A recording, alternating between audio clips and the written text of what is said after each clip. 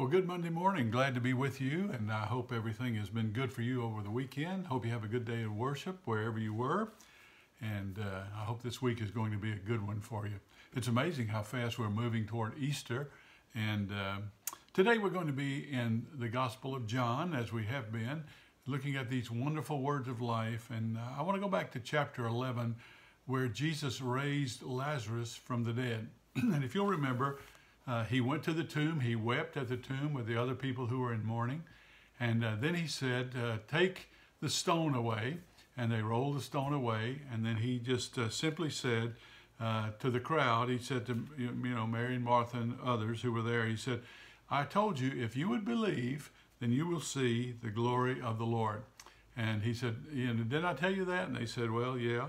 And so he prays, and he says, Father, I thank you that you hear me. You always hear me. And I thank you that I'm praying this because of the people who are standing here. And then he says, Lazarus, come forth.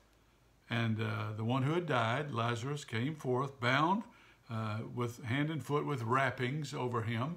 And then it says his face was covered with a cloth. And then Jesus said the most wonderful words. He said, unbind him and let him go. Unbind him and loose him. Let him free. Let him be free. And I thought about that. I thought about how the Lord is always setting people free.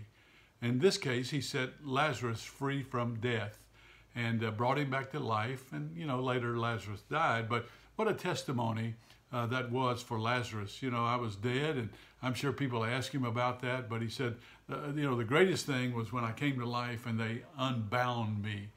I wonder what you're bound by today. Are you bound by anything? Are you bound by fear? Are you bound by past sin? Are you bound by a current situation where you're not really following the Lord and it's binding you up and you don't have the freedom to be who you are or the freedom to live?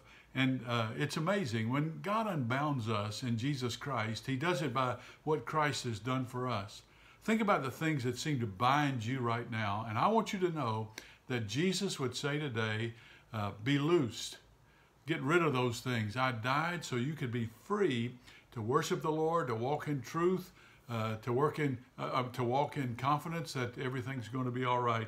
He gives us the freedom to live. This is what happens when we become Christians. So the question is, are we taking advantage of that?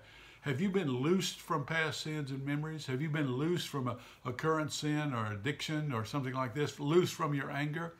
Jesus Christ would say to you today, be loosed from all that.